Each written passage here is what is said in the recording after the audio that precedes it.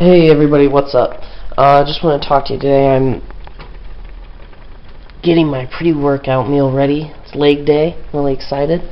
I just wanted to throw a message out your way saying that it is very important. Sorry guys, I'm going to check my camera because it has kept turning off the last two videos I made.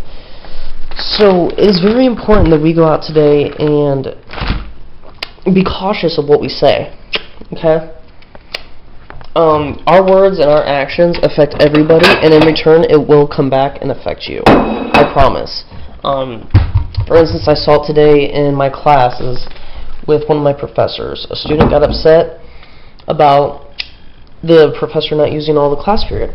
Well, so in return, what happened was we spent the whole time talking about really bullshit. Absolutely nothing that, I mean, it was relevant, but we're excited. You can only talk so much about.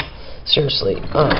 Referencing, it's not a whole class period conversation. It's like, read this chapter, follow the guidelines, and then there you go. So what happens is basically my time got wasted, which I'm upset about, but I understand her point of view because I'm pretty positive what the student said affected her, and in return made her want to take up the whole class period time. So watch what we say to each other and don't throw negative comments out. It all is a chain reaction. If you're having a really bad day and just people are just being everywhere you go just negative Nancy's, try to let it go. Don't pass it on, because that's how it gets to you. So don't pass it on. Try to help that person and do whatever you do to the best that you can. Okay?